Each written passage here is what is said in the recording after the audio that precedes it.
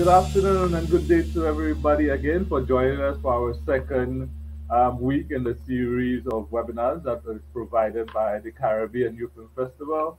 Let me thank my guest today, Bobb Hopkins, a producer, director, actor out of California. Here with us today, we're going to discuss basically on acting and directing and just the Hollywood process. You give us a little idea of what it means to be in Hollywood, you know.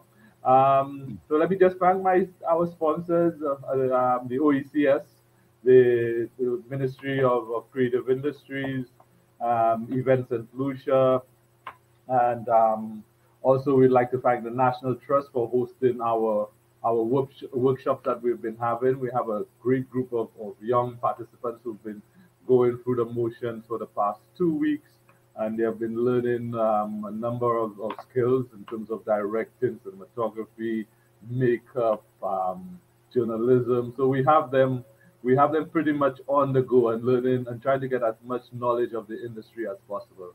So that knowledge extends right here today as part of our webinars with, as I said, Bobb Hopkins, who is my co-producer. I could safely say now that we're co-producing a film, and we hope to get that out soon. But let me allow Bobb to introduce himself further, and we'll have a further chit chat with him. Yeah, Colin, thank you. The film industry is a very interesting and challenging business. It's actually an industry. They call it the industry because there's so many facets of it.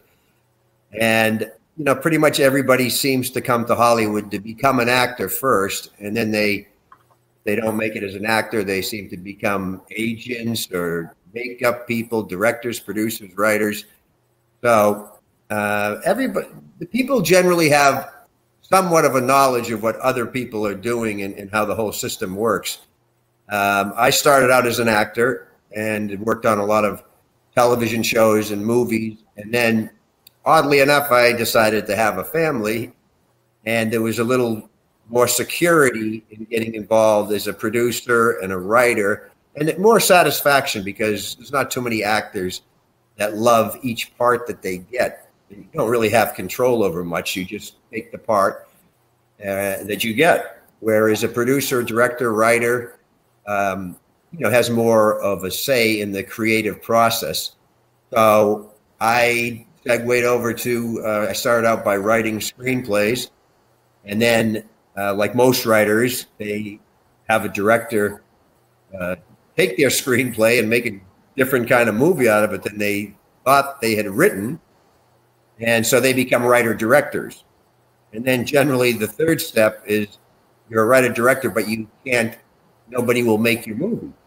So you become a producer, and the producer is the one who puts the whole movie together. That's the person who gets the Academy Award for the best picture. Everybody else gets best director, best this, best that. They don't get best movie or best producer. They're the ones who produce the movie. So that's kind of the scale that I took. I went from one to the other to fill my needs, my creative needs, as much as anything, to see my projects get made. So that's pretty much the evolution. I've directed many television shows and produced and films as well, and still, acting as well in all of them. But it just depends on what your talents are, I guess. Some people don't want any part of being in front of the camera. They just want to be behind the scenes. Other people just want to write. They just like to stay in their homes and just write these stories, and then they give them to their agent, and then the agent goes out and pushes it, and then the movie gets made or doesn't get made. There's so much to each one of these that's the overall picture. For example, a writer, they generally never buy a script. What they do is they'll option it for 6 months or a year. So if they want to pay you $100,000 for the movie, they'll usually give you like $10,000 to option it for 6 months. And then if they don't make the movie or get the movie going in 6 months, you get all the rights again. I wrote one script that was optioned 8 different times, and it still has never been made. So you never know how it's going to turn out as far as your projects, unless you're the producer. and then you know if it's going to be made or not. And that's where Colin and I are at this moment. We're getting the momentum going. We're getting people interested. We're doing it pretty much by the book as far as I've done for the past 35, 40 years. So that's kind of an overall. If there's any specific questions, then we can get into more detail. Yeah, okay. Well, I just want to get a little more into your own history in Hollywood. How you got started, what gave you that drive, why you decided to come into Hollywood, and what how did you find yourself and getting those roles? What was the process like to get it? We know that you were on shows like Fantasy Island and Knight Rider and Simon and Simon and Airwolf. I mean, all the goodies of the '80s. I mean, that's shows that I grew up on, and I ran to the TV every week to watch. And knowing that I could, that I'm actually working with you today, it's quite exciting. Um, so tell us a little bit about that process. How did you get, so Well, involved? I don't think there's anybody that's in Hollywood unless you come from the royalty, meaning your father or mother was a big star, and you're a kid like the Fondas or whatever.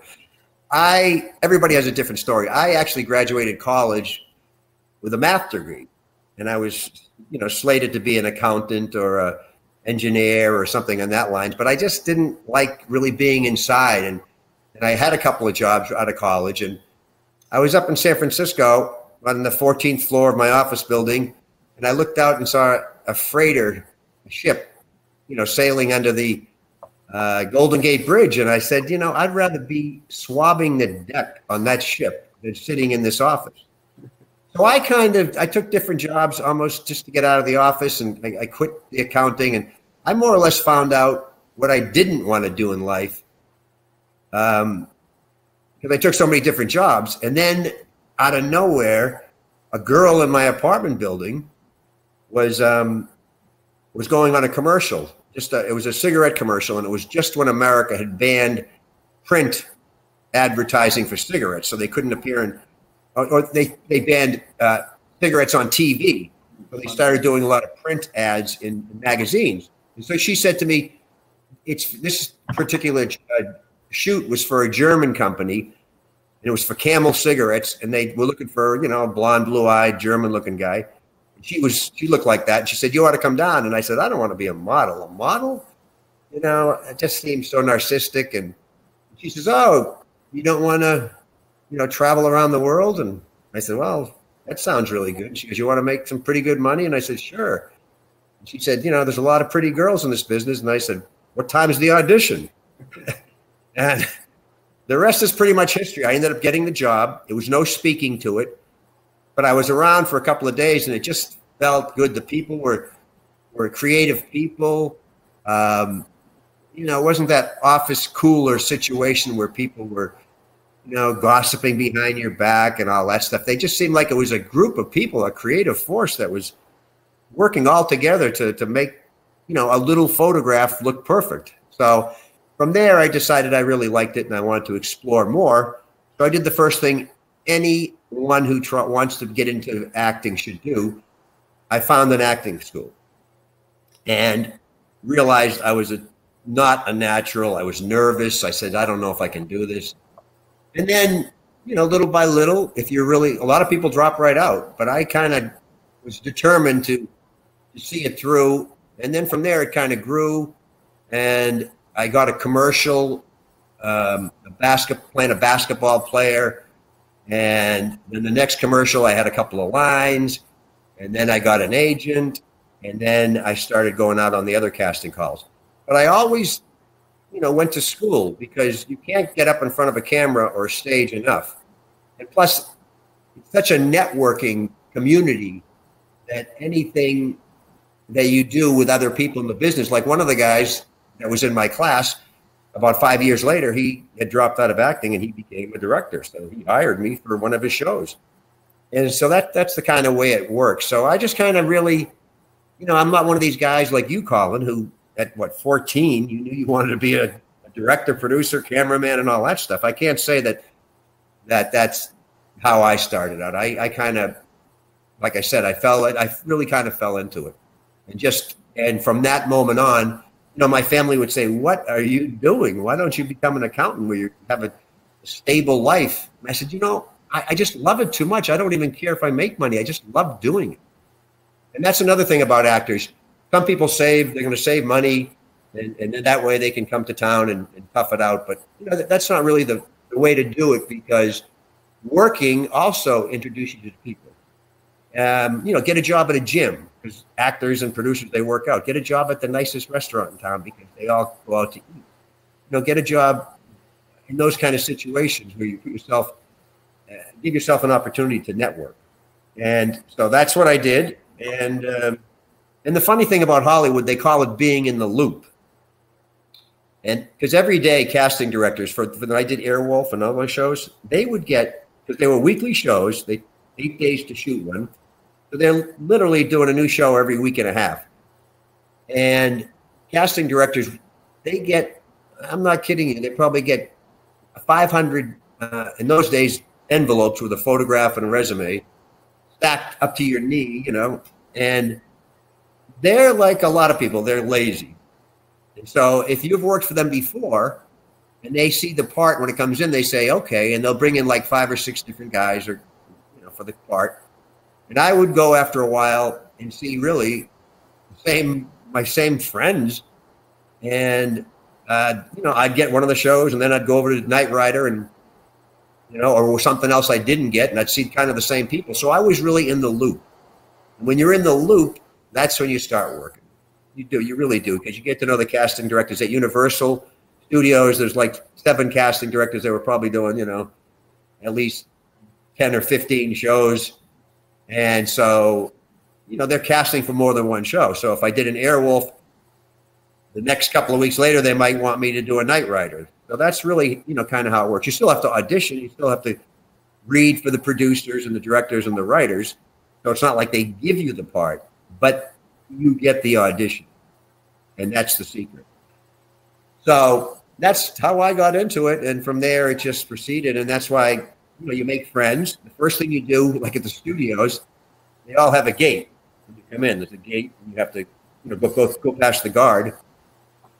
And so when I would work on a show in the beginning, when I first started out, I would go back to whatever studio it was all the time just to make sure I could go by and wave to the guy and go, "Hey, Joe, how's it going?" Even if I wasn't working, they recognize you and see you. But then I would be able to, walk around the studios and network with the people working there. I'm talking about the grips, anybody I could. And to this day, that's why I have maintained a lot of contacts at all the studios. And so it's a continue, I guess you could say, all these years later, I'm still kind of doing what I did back when I started. Good. We have a question here from somebody. I hope you could see it. Can you see it? What kind of Caribbean young people do to get into acting, because your experience will not be close to theirs? In other words, since we're basically not as active of an industry as you are, so the jobs are fine and few in between. Please give suggestions to them in breaking in.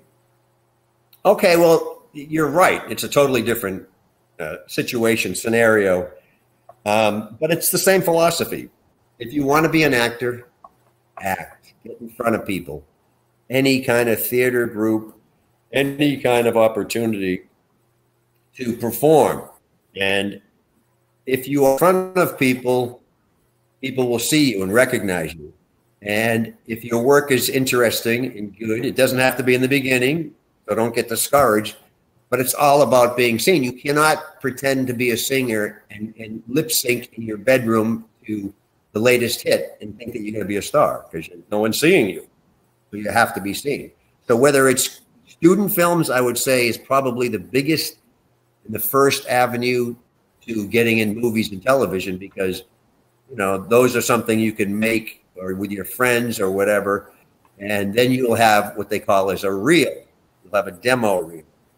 So if you put together 3 or 4 little short pieces, you don't even have to have a student film. Just get a camera and have your brother or sister and do some kind of little monologue or some kind of, my entire acting reel is only like 2 minutes. So you just need like, 30 seconds of a different character. You wear your hair different. You wear glasses. You wear different clothing. Maybe you wear different makeup. You look, like a dirty scoundrel, and then you have a tuxedo in another shot. But then whomever in your area can see what you're like on screen, because there really is something about, is someone photogenic? Because people can look different on screen than they do in person. I used to see it all the time. Some of these people that were these big stars, they weren't as attractive as they looked like on film, and other people were much different looking than they were on film. So the idea is to get a demo together. And in the case of the Caribbean, which is what we are trying to do in St. Lucia, Colin and I are getting other people to come there and make movies. Because a producer like myself, we're going to hire local people. And I don't really know any of the talent in St. Lucia, but Colin does. And we'll hold auditions. We're going to let people know. And we will have to get at least a headshot. You have to get some kind of a photograph of yourself. And then a resume. If you haven't done much, that's fine. Just say that. But you're interested and maybe you've done this and that. And then we bring you in for what they call a cold reading. And then from there, you either get the part or you don't. But I think that's the best thing is to do is try to do some short films, theater, if there's anything like that, whether you're in school.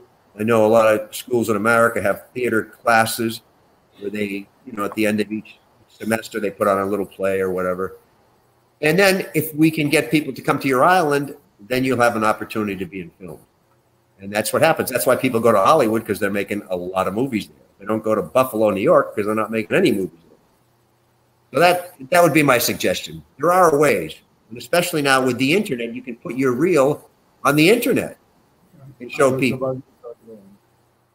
Yeah, and then the same thing, and that's how you can get an agent. See, once you get enough footage of yourself on a reel, then you can get an agent, because an agent, that's how you get the work, because people go to agents to find the talent, and so that's the next step on that scale as far as photograph, video, agent, and then on your own, just see what's happening out there. I mean, I could see with the internet, if there was a movie being shot, if you do the research, and it's there's no exact book on that, but if you did the research on maybe they're shooting a movie over in Barbados or St. Vincent, they shot a lot of Caribbean parts of the Caribbean, I know, on St. Vincent. So maybe these days you can find out who's in charge, and you could somehow email your demo reel to the casting director. So there's a little bit of detective work to it. There's a lot of everything to it, is what it comes down to. It depends on how much you want to hustle. Yeah. What is expected from an actor going on an audition? What would the natural what would the process be like? What is required of them to do so? That, I think, is the most important part of an actor's portfolio. I mean, you can be the prettiest girl in the world, or the coolest guy in the world, or the fattest guy in the world, and it all comes down to when you go in, and you'll usually meet with a casting director, the producer, the director, maybe the writer. Not usually, they don't like to have them in the office too much, but and they'll give you what they call sides, and the sides are usually like 2 or 3 pages of the script where your scene is. Okay, say you're playing a host on a cruise ship, and the scene is you're greeting people coming on board, and you have maybe anywhere from 1 line to 20 lines. So you'll read it with the casting director. You'll be in a room that's just a regular office type of room, or whatever the setting is, and the scene takes place like on a boat or in a jungle or whatever. So you don't try to recreate all that. But the good actors, like I was trained as a method actor. Okay, so the scene is, maybe the scene they give you is this guy's been running from the police, and and the scene you have is he has the dialogue now. So you don't just read the dialogue like, boy, that was a close call. That guy almost caught me. It's like, first thing, narrations. Wow, that guy almost caught me. I should have never done that. Oh, man. You know what I mean? So you inject other things that you can't change the scenery. You inject emotions and all of those because, for example, if you're moving around like that, you naturally your voice changes because that's what you do. So you try to incorporate these things into your reading because it's natural. It's not just you're literally. It's the misconception is it's called a cold reading, but you don't want to make it sound like you're reading. Okay, so that's the key is to be prepared to come in there, bring something else into the scene. I did an audition one time for Airwolf actually, and this guy was supposed to be a cocky tennis player and all that. So I came in with my shorts on and trying to look as cool as I can, and I had some sunglasses, and I put the sunglasses like this here, up in my hair like this, and came in, started talking this and that, and then my glasses started falling down, and then they got caught in my hair. And I was taught just keep saying the dialogue. So I kept saying, yeah, well, the guy's a pretty good guy, but I don't know if he's going to be back by later tonight. So I just kept with it. And they started cracking up. The people in the that were interviewing me, they started cracking up, and it wasn't a funny scene. So I went with it, and I got out, and by the time, in those days I got to a payphone to call my agent, she said, you got the part. And it was like, it was so bad. I just really messed up. My glasses got caught, but it became real. And see, if I had just pretended like this didn't happen and just kept reading my dialogue like I'm supposed to be, then that wouldn't have worked. So after that, I learned so much from that because I kind of would inject these things into my reading to make them seem more real. Like I could be in the middle of a scene and talking something, and if I couldn't really get an adjustment on it, I would literally get up and stand my dialogue as if I lost something, and people would look on the floor. What's he looking for? And I'm still saying the dialogue, and they're going, "Wow, that was a different reading." And so but that comes with confidence too. You have confidence. You're not worried about getting the job. That's why when I said my family, when I got into producing stuff, the interviews became different because I needed this job. And that's a bad frame of mind for an actor because you put too much pressure on yourself and you can't be natural. Yeah. So as we get into that aspect, what is the relationship between the actor and the director most times when you get into any production, any set?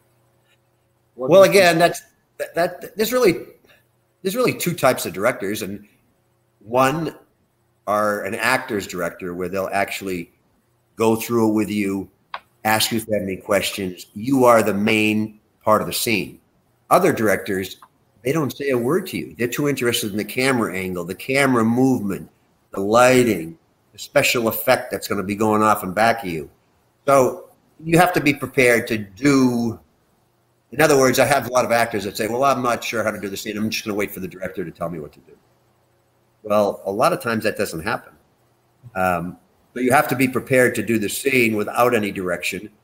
And I can't think of many times where my interpretation has been different from the director, where the director said, cut, no, this isn't going to work. You're not angry enough. Or you might have something like that. Be a little bit more angry about this. But I don't ever remember it being like so far off the wall that you didn't, And I've seen some people, and as a director, now that's as an actor. As a director, I look at directing as being a babysitter almost. I mean, the cameraman and the director know the shot. They're going to set it up. The cameraman's going to do his move. But the director has to, I always felt like I had to deal with the actors. And some of them need to be told they're doing wonderful work. This is the best actress I've ever seen. And then others need to be challenged and say, come on, you're kind of walking through this. Let's get into it. Take 5 minutes. We'll take a break. And I want you to come back and charge into this part. So, so get to know your director because then you can, you'll know what to be expecting when you are on the set. And this shouldn't happen when you get to the set. You should, if the director is not forthcoming to you, you should have a conversation and say, well, what do you think? Here's the way I think it should be played. What do you think? And some will say, yeah, but maybe not so much edginess. Maybe a little bit more, reserved, So, yeah, that's why you have to be prepared, because you don't know what you're going to get in the director. You don't know what you're going to get from your other actors or actors. I mean, you don't know. Like some people, you know, if you want to shoot their angle and then the reverse angle, some of them, when you work with some stars, they don't want to be off screen, you know, throwing you lines. They're too busy in their trailer and stuff. So they bring in somebody else to throw your lines. And of course, the editor cuts all that out, and you have to deal with it that way. So that makes it a little tougher. It's nice to have the one-on-one so you can really feel the chemistry if there is any, and that's the only way you're going to get chemistry. If you're looking at someone and you look at their eyes and they're going, you get a little something going on, you go, yeah, you feel the energy. And a lot of ones you don't, but you still have to, you know, come across as knowledgeable and you know, in character. So, yeah, one of the things I did explain to my group during the workshop when we were shooting, that each scene would require setups, and there are a number of setups in terms of, you know, your close-ups, your long shots, and so forth for each scene. So as an actor, you kind of have to give the energy and be consistent and the continuity on each scene. So you know that whatever it is, whatever is required, it can't just be once. You know, so it has to be right. You know, you have to be able to do this multiple times. Yeah, like on the establishing shot, you know, you might be a little bit more animated if you know, it's a long shot as opposed to the close-ups. And of course, the close-ups, you have to be really subtle because the camera picks up everything. Right. You overdo anything, I mean, you know, you just need a little look, a little squint of the eyes. You know, what did you say? You don't need to go, what did you say? And so, yeah, so there's a lot of that. Yeah, absolutely. Absolutely. Okay. And then the idea too, which a lot of actors, some directors, they don't say it as much. They're not as conscious of it, but trying to match what you did in the master shot. You know what I mean? Like on the word, Joe came in. And then on the close-up, try to remember that you said right. Joe came in, yeah. You know? Yeah. So that's always tricky. And also as a director, that's why I don't like them to do too much business, because then they have to remember it. And the script girl is saying, no, you took your glasses off before this and that. There's a lot of matching problems. Right. Yeah, so I don't like people smoking a cigarette.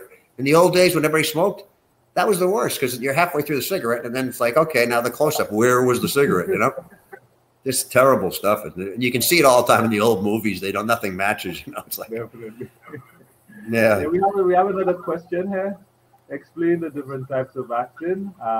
You spoke briefly that you were taught as a method actor, so they just wanted to find out what are the different types. Well, yeah, some people, I guess I was taught the method acting, so that's what I know. But I know other people, because method acting it comes from inside you. Okay, so that to me means that, like, we used to do things.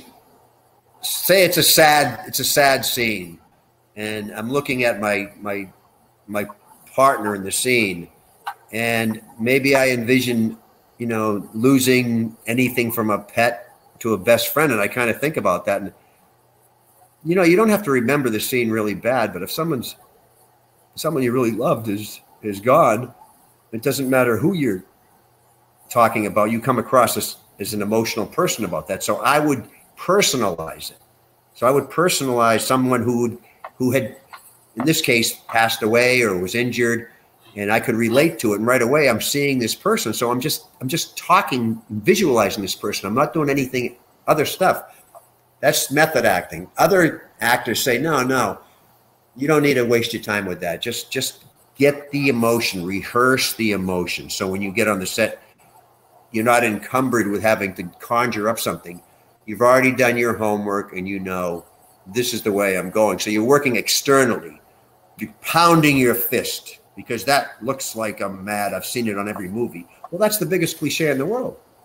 You know? How about the bad guys? How many times did you see a bad guy smile before he's going to shoot someone?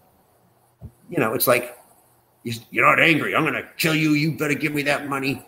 But they go, you better give me that money. You're going down so fast. So, you know, you don't want to be cliche because then you're like everybody else. You want to be different. Like Marlon Brando. Remember when he first came in, you couldn't understand a word he said.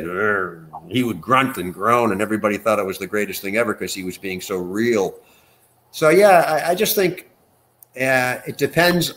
And I'm not saying one's better than the other, really, because I've seen some really great actors that don't subscribe to the method stuff, and I've seen some really bad actors that do subscribe to the method because they get so involved, they get so emotional, and they're not ready to do the scene because they haven't reached their full amount of emotional impact.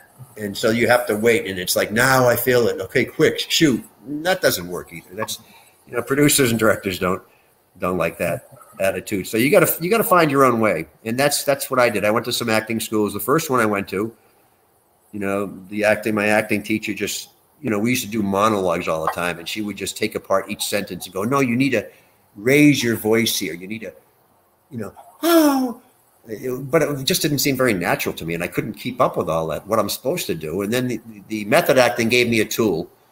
Like, for example, when you're doing a phone call, when you do a phone call in a movie, the person's not on the other end of the phone that you're talking to. I mean, it's a fake phone call. So you try to, okay, so if it's a little kid, you talk differently. So you try to, hear someone, your little sister or brother. It's like, you talk to them differently. Like, hey, how you doing? Yeah, that's good. That's so good to hear. You just talk to people differently like that. So so the idea, I really enjoyed that one because when I had a phone call in a scene, like if it was a police guy calling me and he wants to know if I just, had an altercation, it would be like, oh gosh, no, sir. No, I'd never do that. It's just if you hear another voice, then I think it helps you because you're not concentrating on your line and trying to say your line with an inflection. And, you rehearsed it so many times that you want to make sure you get that beat. There he goes. But if it comes from within, you could say it 5 or 6 different ways and it would all sound real. And if it sounds real, it works. So, yeah, that's about all I can really say about the acting approach to it. Some people are really natural. I mean, I've seen some people that they say, I don't know. I don't do anything. I just get up there and say the line, and they're really good. So, but I'm not one of them. No. Okay, I just wanted to remind everybody that we're on our second week of the Caribbean series of webinars. We're speaking with Bob Hopkins, who is an actor, producer, director out of Bollywood. What I wanted to ask Bob right now is that transition from acting to produce and directing, and now you find yourself on the other side of it, of the industry, more or less, to speak, where you kind of making your own decisions and stuff like that. How did you find that transition for you? Because now you're not necessarily waiting on for the gig, but now you have to present the gig. So how was that for you now, presenting a film and presenting a project, and it's not something that's already ready-made that you're walking into, but now you're actually trying to create that. How was that for you, putting that to studios and getting through on that angle? Well, that's a great question because it's such a process. At least it was for me. I didn't know what a producer was when I first came to Hollywood. And a lot of people didn't. Producer, director. What do they do? A writer, and an actor, but you don't know what other people do necessarily. And so I again, kind of learned it as I went. And I think this is what discourages a lot of people from becoming a producer, because really a producer and a director are different, totally different. The producer is like the business part of it.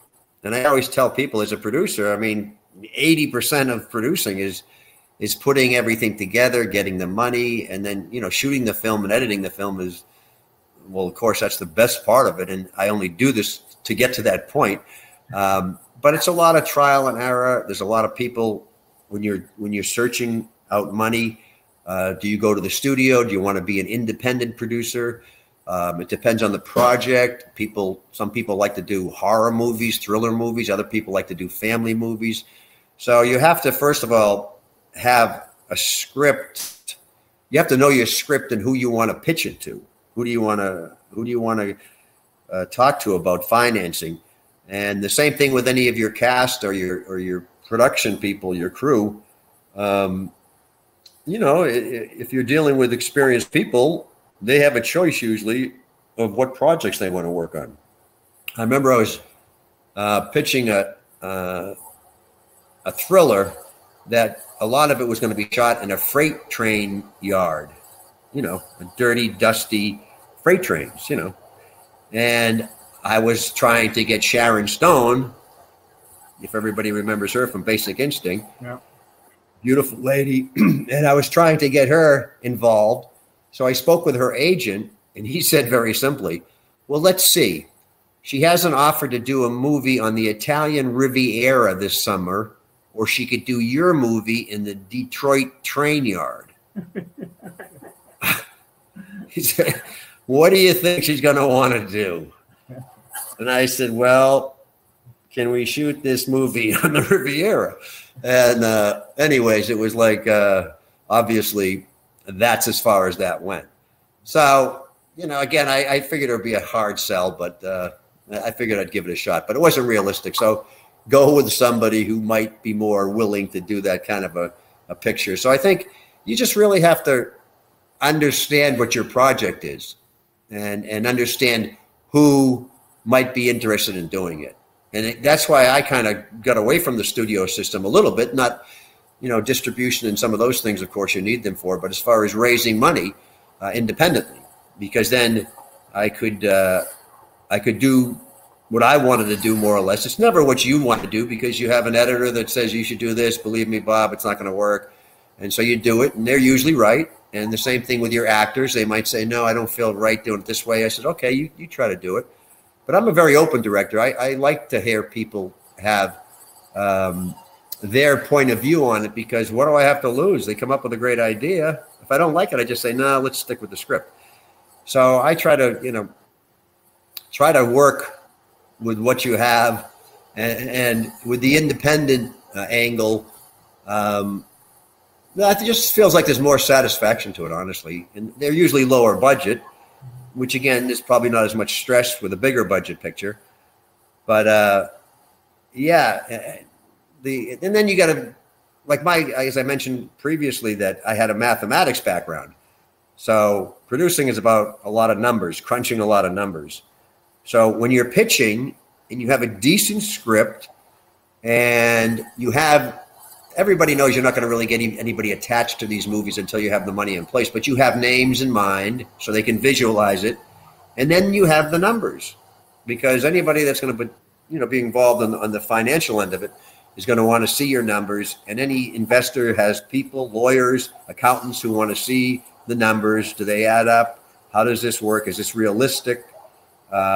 So those are all things that you have to have before you even begin to seek funding, or you want to pitch. Even if you're going to pitch it to the studio, you still have to come in there with a budget that you think is realistic. And of course, they'll probably change it one way or the other, or they'll want you to shoot it for less, or they'll want to make it a big tentpole picture and put, like, instead of $2 million in, they'll want to put 20 million, 30 million in. All of those things change your picture too, because more people become involved in the money. So that's why I like the independent. That's why I love what we are doing in St. Lucia, because the whole place. I know how to put it together, and we all benefit from this, and that's the kind of thing I like to do.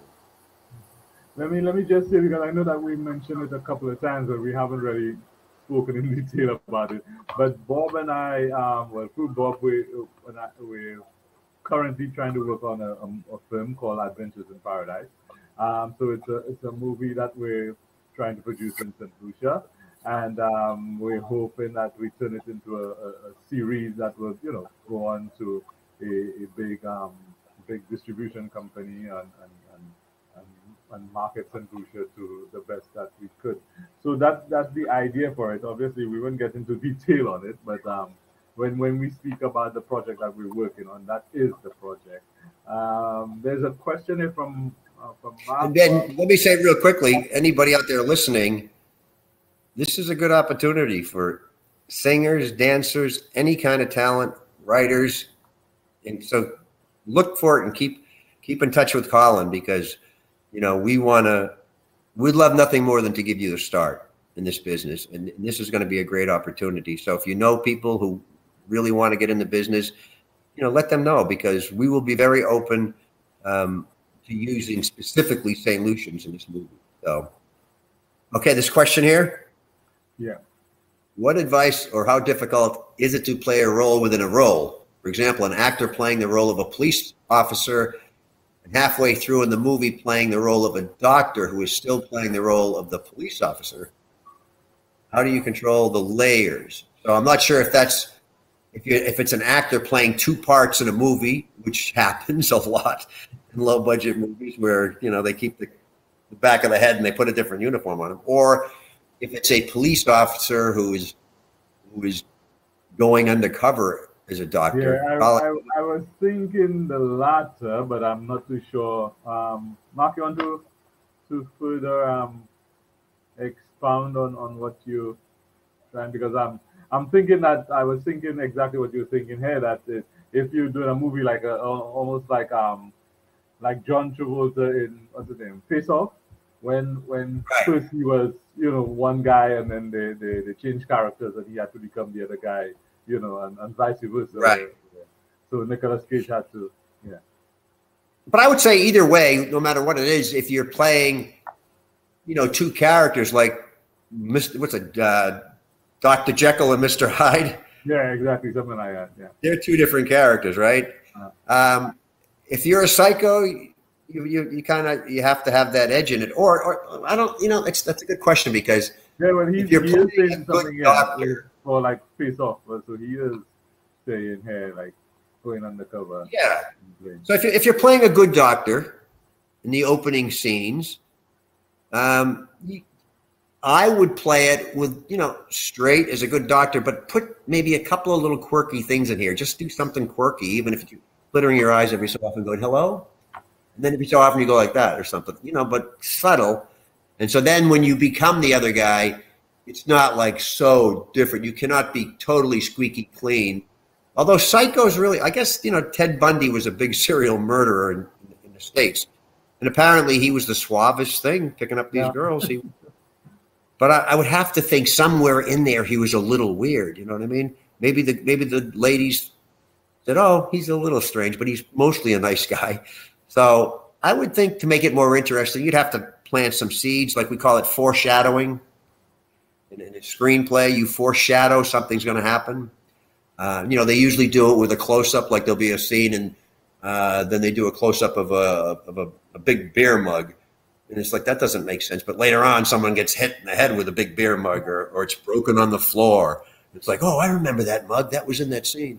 So I would think they would foreshadow either one or the other if you're going to play that kind of a psycho or a split personality, I guess. So, but I always look at whatever character you're playing, just, that's the one you want to believe in, and that's the one you're trying to get across.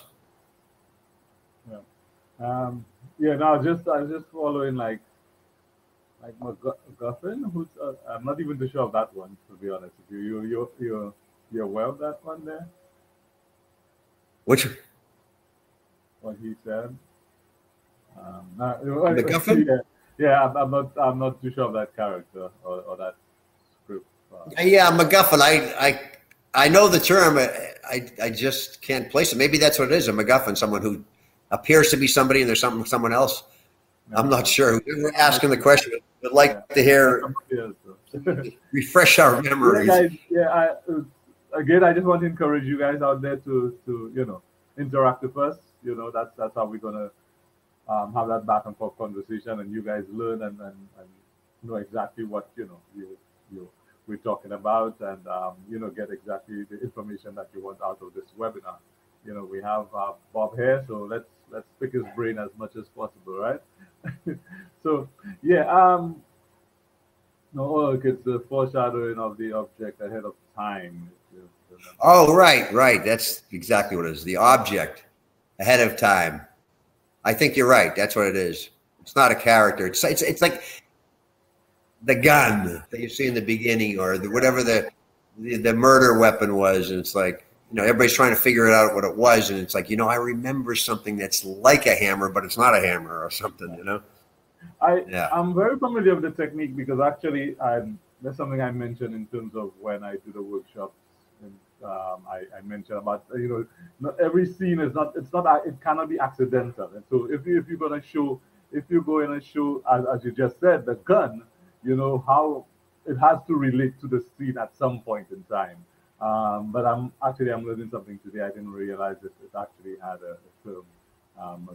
So yeah, so we all learn something new. But yes, it's definitely something that has been in the movies forever. And again, another thing I say to the students in the workshop is that film is all psychological, and that's where again you play on the psyche of your audience by placing objects, placing things, putting a scene in or a short sequence in that might come to play later on. And as you said, then the audience will be like, okay, that's why we saw this guy in the corner, or that's why we saw that hammer on the floor, that type of thing. Right. So, it's not accidental, but you actually put those things there to get your audience going. And right. Like someone's getting dressed in the morning, and they open up a dresser drawer to get a brush, and you see a gun or a gun handle in there. That's all you see. And they put it in, and they comb their hair, and a half an hour later, the guy's in his room, and someone's going to come in and try to get him, and it's like, he's dead. What can he do? And then he reaches in and gets the gun, and it's like, oh yeah, I remember that gun. So it makes sense. It's not like if the gun hadn't been foreshadowed, it would be, wait a minute, there's a gun there, Yeah, But if it's been foreshadowed, but you forgot about it, but now you remember it, that's how you get them. Yeah, exactly. Yeah. And when I'm writing screenplays, I can't tell you how many times, on page 50, I get an idea, but you have to go back to the beginning. It has to be foreshadowed. Where can this be poured in? You know what I mean? You can never write a screenplay in one draft one way through. You just can't. There's too many things that need to add up, and that happens all the time in the writing aspect of it. If you want to do something later, you just can't throw it out of left field. It has to be foreshadowed. But then some people foreshadow it so much that we're going to be seeing that later, and that's kind of then it gets like it has to be subtle in a way. You can't be predictable, right? It can't be too predictable. Yeah.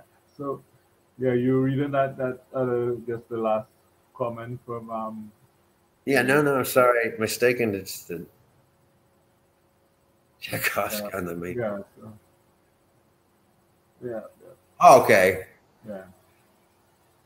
Well, we're going to have to get to the bottom of this MacGuffin thing. Yeah, that's a whole new conversation. Or a whole different. I think I'll do some research. I'll do some research, and Colin will put it on his website.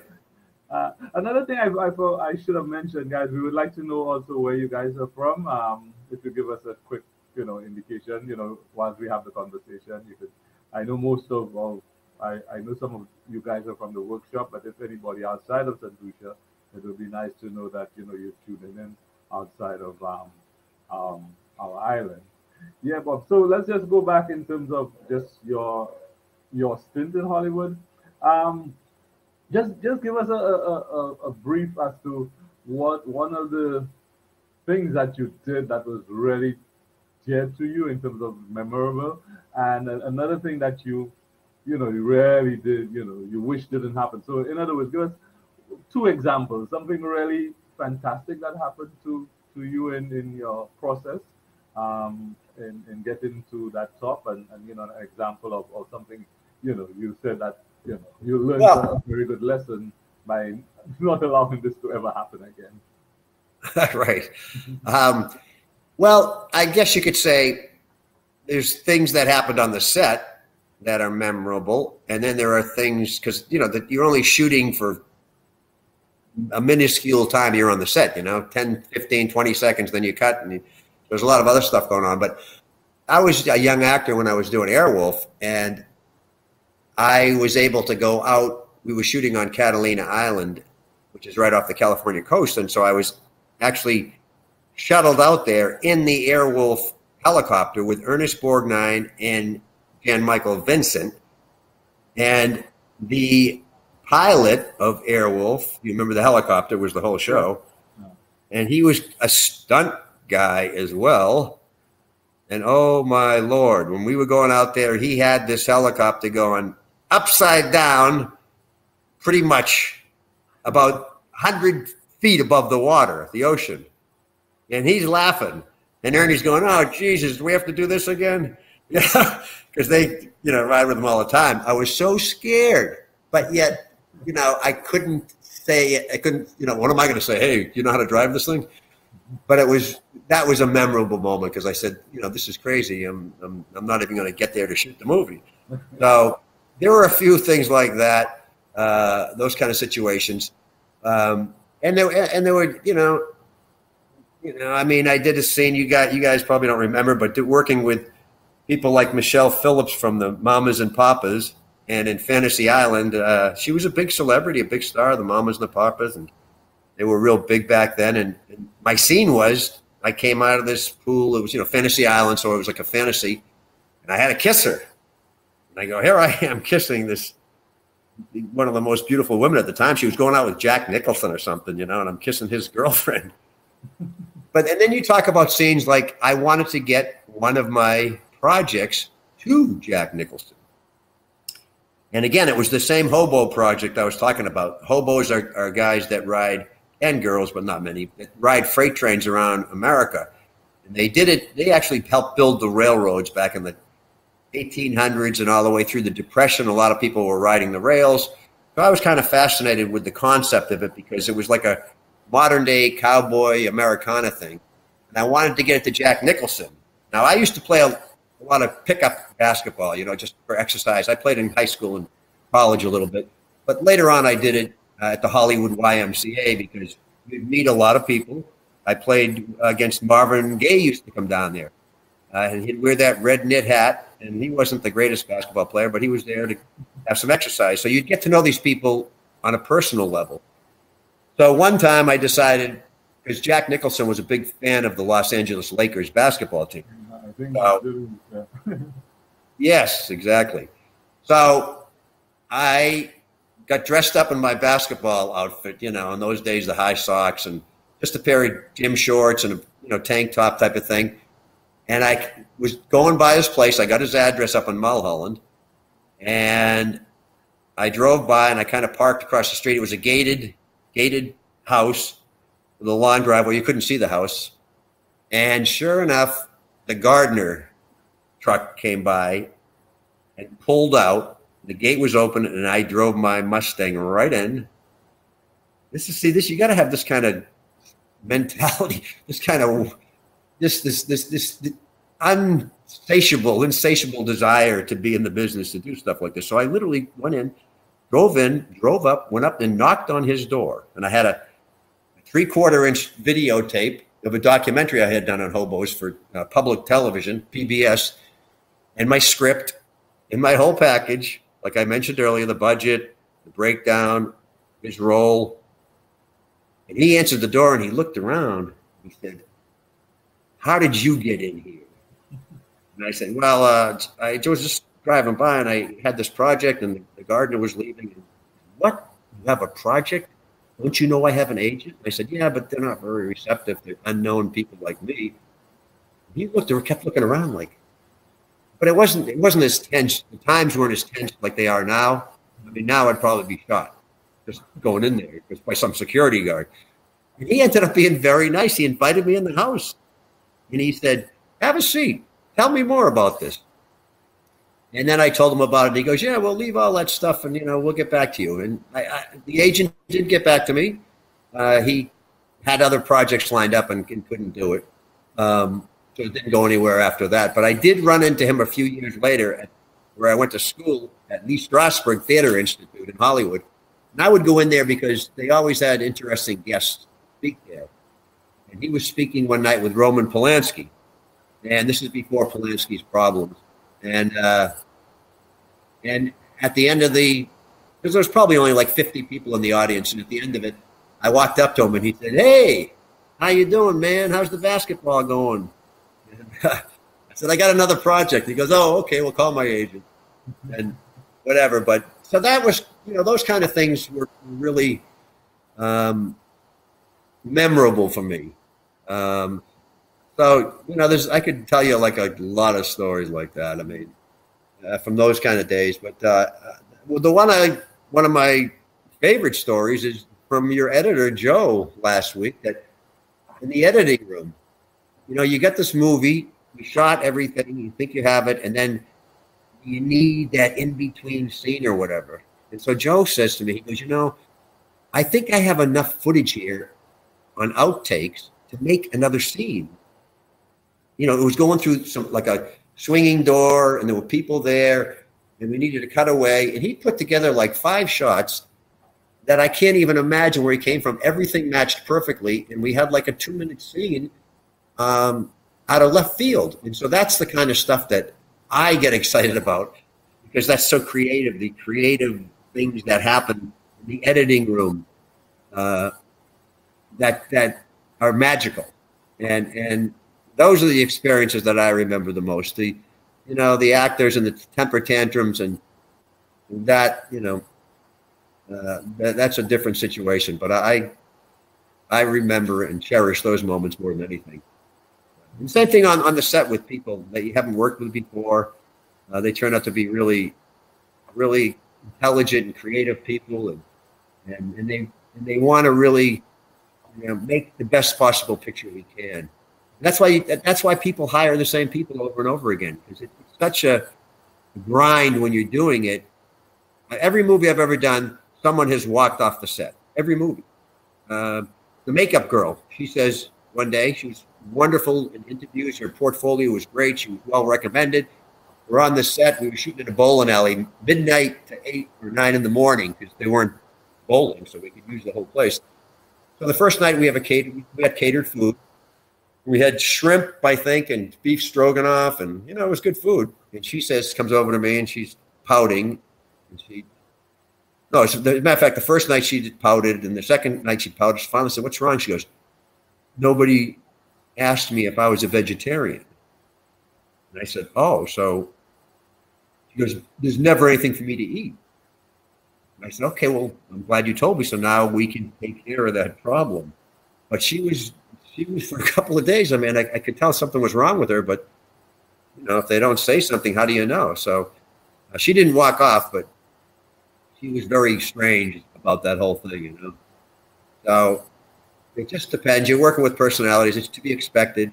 You can't let it disrupt the rest of the crowd, the crew, the actors. So, I mean, if you have any specific things, then I could probably get into them. But overall, the creative process is what gets my juices flowing. Yeah. I want to speak to you a little bit about that creative process, but I just realized Rene just dropped in here, and he says Joe is the man. Rene and Joe is answering also. But I just wanted to tell you guys out there that Rene will be joining us next week. He's a cinematographer, and we'll be speaking with him on cinematography. And that's all part of Bobb's team. We heard from Joe last week, who spoke on editing. I mean, obviously you have that nice team there together, but we know that there's always difficulty in just raising funds and stuff like that. So going into a set, how do you usually manage, just getting by? What is that like for you? When I say getting by in terms of the budgets, and obviously sometimes I'm sure that it doesn't. There's usually a overrun of time or not enough funds to complete. But give us an idea of how you get over those challenges. Okay, let me just first say one thing about Rene, because it goes back to the wonderful things that your team does for you that you don't even know they're doing. Rene would always, I would say, okay, sound, and then I'd say action. But he had the camera going.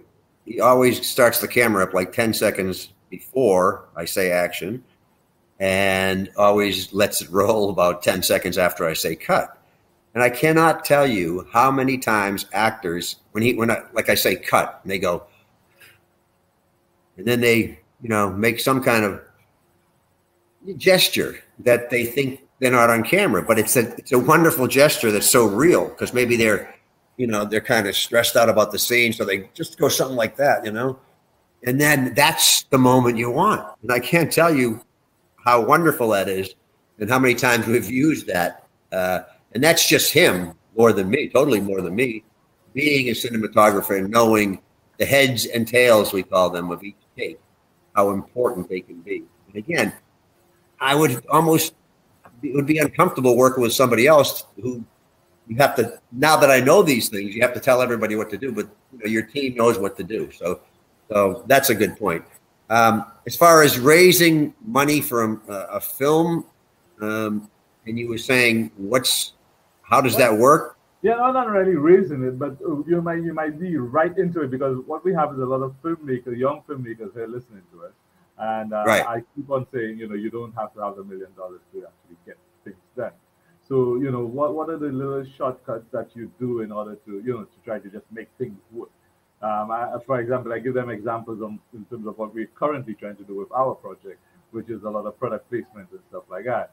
But even outside of that, in terms of a small budget, speaking to people, how do you usually go through that process? You might need a restaurant, to do a scene, and which you might not be able to pay for the restaurant. So, which is the kind of negotiation skills that you need, and how would you approach somebody on that level in terms of even actors? They might have to do 5 extra scenes that were not, on the table before.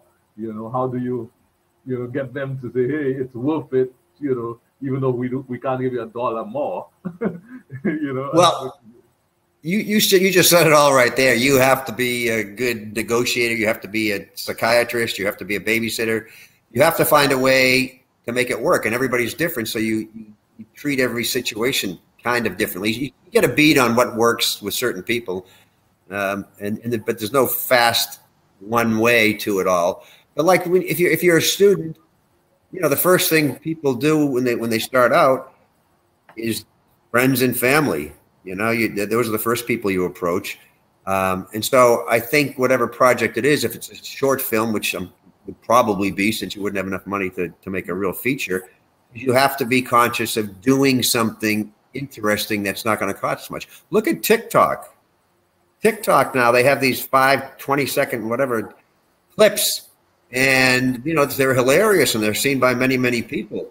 And those, so you have to think about what you can do on a low budget that could be dramatic or funny or visual. Movies are a visual media, so you really want to try to say, which is I try to do in my scripts. Sometimes we get a little too wordy, but you really want to show everything that you can, visually, instead of just having talking heads going back and forth. There's nothing more boring than that. So if you can show things visually, it's generally more cheaper to shoot things visually, because if you're having actors, you have to do 2 or 3 takes or whatever to get the lines right or whatnot. But if someone's kind of racing through a park, you can pretty much set up here, set up there, and do a lot of setups and get an idea of whatever the theme of your story is in a short time. So I would say the first thing you do is you get enough money to shoot it from your families and friends, and then you just try to go a little bigger every time. I mean, your family and friends are going to run out of money. You're not going to really, on a short film, you're not going to be able to produce any profit from that. So the idea is to just kind of work your way up the ladder, and to have people, when you hire them, you just don't know how it's going to turn out. But again, if you hire Renee and Joe, if I ever had to say, look, I know we're working a little overtime, but we're losing the sun, we have to get these other shots, and they never, ever say, well, Bob, it's quitting time, because they are team players. They know the importance of it. They know I'm not trying to get extra work out of them. We're all trying to make the best movie that we can. So, you want to, it's like any business. You want to surround yourself with the best people you can. Yeah. And you can't always do that. That's another thing about lower budget independent movies. You have that. And the bigger studio pictures that I've done, they have people coming in from corporate. They have people this and that. They don't even know how to make a movie. They're all concerned about the budget, and someone else is concerned about their girlfriend getting in the picture. It's just so many other things that that have nothing to do with the movie or making the movie. So, yeah, you know, do something simple. If you're an actress or an actor and you're having somebody shoot it, you know, try to make it a scene with impact. You don't want to just sit there patting your dog or something. You know, you want to either have a, you know, some kind of a dramatic scene and dramatic action. You know, if you're an athlete, like a lot of these people segue from athletics into movies, they'll show some guy in a chase scene, but he's jumping over hurdling trees and limbs. He swims across a canal and he climbs up on a boat and then climbs up a rock. And I mean, people are going to say, "Wow, look at this guy! He's unbelievable." You know, or if you're a singer, or if you're an actress, you can sing. You know, put a little singing in there somewhere, or dancing, any of those type of things. You need to show your skills. You need to show what sets you apart. How many musicians, someone will say, "You sound just like Bruno Mars. You sound just like him." Well, if you're a singer, you may be flattered by that, but it's probably not that good for you. I mean, look at Rod Stewart. When I heard that voice, I go, "This guy's a singer. He gets a scratchy voice and all that stuff, but he's so unique." You know what I mean? So there's nothing wrong with being unique. If someone says you don't sound like anybody, I've never heard a voice like that before, that's a good thing. That's gold. Maybe you could take that into your process of filmmaking too, because then you just have your unique style, and that's what everybody's looking for, the next unique style that they could, you know, gravitate. That's right. Yeah. And as a director, I remember, I don't know the name of the director, but I saw one movie years ago. Everything he shot was like low angle. Oh, I know what it was. It was one of the first dog, you know, animal movies. And the camera was down low the whole movie from a POV of a dog. So it was wonderful. Remember that movie Memento where they told it backwards? I mean, there's different styles and different ways to do it, especially you're a cameraman. You know more than I do as far as there's so many ways to shoot a scene. You know, you want your character who's the hero, you shoot the low angle looking up, okay? You want the guy to look like a little weasel, so you always show him inferior, you know, angle. So these are basic things. So, you know, when they first started doing the dollies, I remember we used a wheelchair to get a dolly shot. You know, something like a cameraman was in a wheelchair, and we pushed him along the sidewalk to get that tracking shot. And so, yeah, you want to, but they should have a purpose. You know, you don't want to just throw them in there if there's no purpose to it. And I always tell younger filmmakers and try to follow the philosophy to always have at least two things going on in the frame. You know, you want to have something else going on in the frame, and some of the masters do it so well that it's something to be emulated. Because these days, especially, the more you can have going on without making it too busy, but people, their attention span has come a long way. You really have to keep, you know, like commercials now. I mean, commercials, a 30-second commercial probably has, I don't know, what, split-second shots. I mean, they must shoot for a week to get 30 seconds. I mean, there's so many quick shots. So it's a matter of style. Your guys have been making some comments. I don't know how far you went back, but he was just, Joe was just saying that, you know, just kind of expanding on what you said in terms of, you know, working with people that you like. It's like icing on a cake, which, yeah, it's so true. Which again, I've said that I've been doing this for 30 years, and I've never woke up one day in my life and say, "Oh, I don't want to go to work." I'm always ready and happy to go. Me too.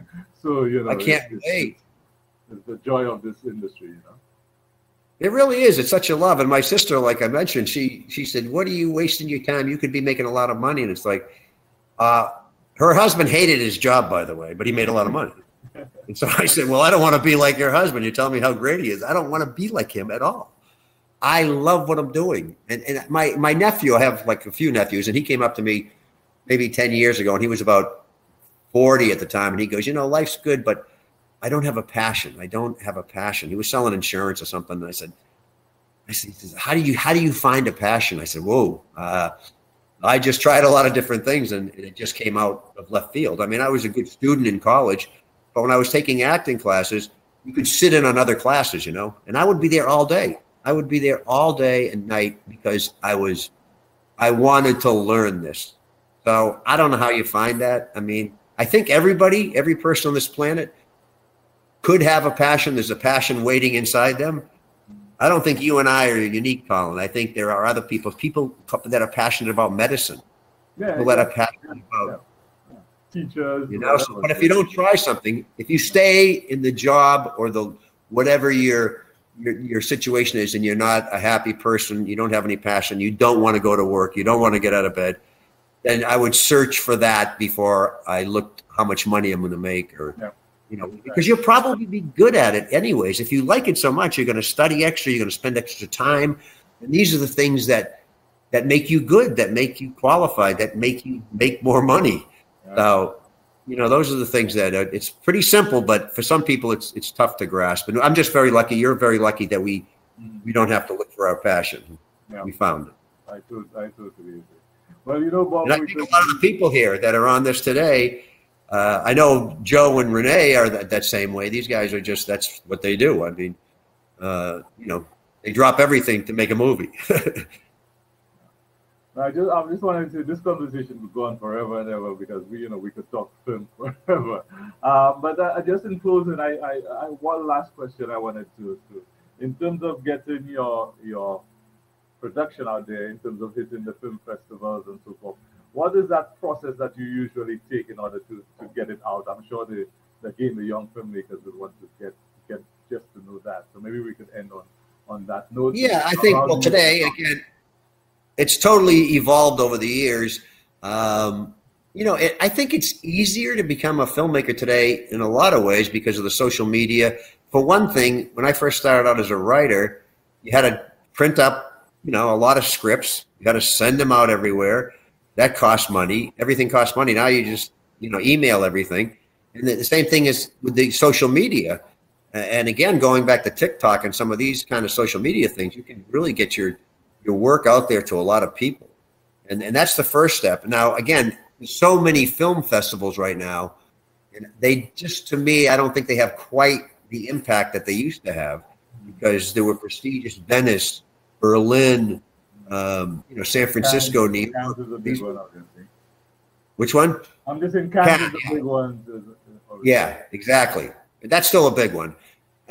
So you can in the entry fees. They're not cheap if you're a young person and you want to enter your film in like 50 different festivals.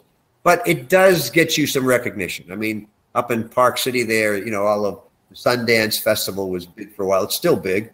But so I think you just have to, like anything, you have to get it out there. Make up a trailer if you have a longer, like we'll do with our movie. We'll make up a nice 2-minute trailer, a 30-second trailer, and we'll just pound it out there in social media. Yeah.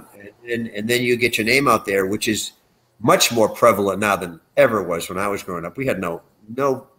You either got picked up by a producer or a distributor, or that was it. I mean, there was no alternative. American film market is a big deal for independent, lower budget pictures to get distribution. But yeah, I think the social media thing is the way to go for younger people, and it's cheap, it's easy, and it's just just getting the link up there. And IMDb's the International Movie Database has become very popular, and people. Like with me, if people want to know anything about me, you cannot be on there. You can't fake your resume because you have to have your name has to appear in the credits of the show you're saying you're on. I mean, when I was going through the system, everybody said they were in Gone with the Wind and every other movie in the world. And, and no casting director was going to go through the credits. So I don't know if they believed half the people anyways. But now if you're on IMDb, you are pretty much verified. So, and again, that's the internet. So here we go with the internet. Everything's the internet. And that's where our movies end up. So it makes sense. Okay, Bob. Thank you so much for coming on today. And as I said, this is the second week we're doing this as part of our series of webinars, the Caribbean Mission Festival, our 9th year. As we put on workshops with the youth and give them various skills in filmmaking, we also put it on those webinars to speak to professionals like Bob and Joe we had last week, and Rennie we're going to have next week. So please tune in next week where we're going to speak on cinematography and get a little more about the techniques of filmmaking with Renee. Again, let me just thank our sponsors who are the OECS, the Organization of Eastern Caribbean States, the Ministry of Creative Industries, the St. Lucia National Trust for hosting those webinars that we have. Beautiful location. I guess we might have to do a scene there, that's Bob, when we shoot our film, definitely. Definitely, definitely. And let me say one more thing to all the listeners, that Colin is the first person I've ever heard when we were talking about going to film school in London, in New York. I mean, this guy's got it down. This is a serious man. And he's the first director I've ever heard that didn't necessarily want to be the next Spielberg or George Lucas. He wanted to bring filmmakers to St. Lucia. I mean, this is an honorable man who sees filmmaking as a boon for the, as the great thing for the whole country and the people of St. Lucia. And he knows his stuff, and he's a very dedicated person. And I thank you, Colin, for having me on board here to do whatever I can, because I think it's good for everybody. It really is. It gives people a lot of pride in their country, and you're the man. Yeah, well, thank you. I mean, basically what we said before is that the passion was always there, and as a young boy coming out of school, and there were never opportunities. And I just think today the opportunities are still very slim, so rather than me complaining about it, I'm trying to do something about it. Something human nature, we complain and we don't really try to do. So I'm just trying to do that one thing and actually try to do something about it. At least those coming after me, it will not be as difficult for them as it was for me, because really and truly I can tell you there was absolutely no avenue for me coming out of school. But again, that passion, I knew that I had to, that's what I wanted to do. And so, right. We have a beautiful place here called St. Lucia, and I think that the film industry could really do wonders for the island. And again, we have so many talented people on island. We've seen right. I mean, we talk again. If we have to go back just to what we have been accomplished, we have a Nobel laureate in poetry.